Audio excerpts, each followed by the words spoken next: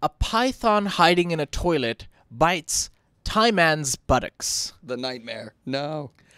A man from Nonthaburi in central Thailand was taking a number 2 in the bathroom yesterday when he felt a sudden agonizing pain in his tushy. He leapt up to see a python slithering back down the toilet bowl. The snake bit his buttocks. The victim, 62-year-old Kunvitun, said he was so shocked that he ran out of his downstairs bathroom and slipped. Witun was rushed to Bang Yai Hospital where he was treated for a snake bite wound near his,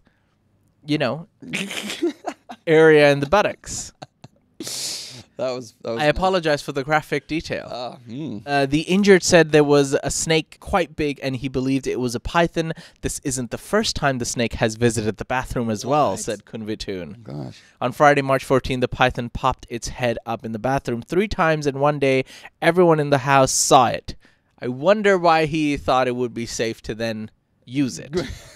I didn't think about that. Yeah. So yet Kunvitun still brave enough to sit down on the toilet 4 days after the latest python sighting. He said he's seen this happen to others before on the news, but never thought it would happen to him.